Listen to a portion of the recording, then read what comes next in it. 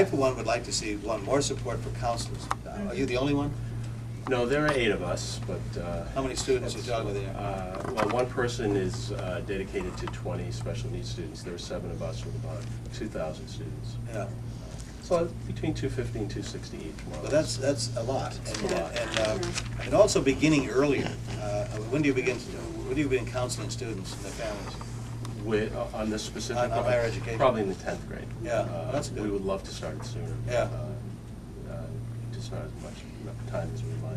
Because the earlier families get an idea of what's involved and what's expected academically and all of other things, I think really helps a family, parents with their children, getting focused on all this. And one of the things I ran into in my state, again, I want to be careful here, but talk about every state across the country, but that I was asked the question about how many counselors they are in Concord, where you are, is because many guys, the few number of counselors they are, the tendency is to focus on the children who are doing very well.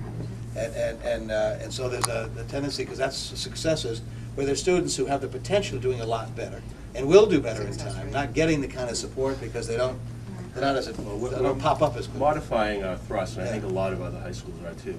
One of our goals at Concord High is to have every single senior apply to college and hopefully attend right out of high school.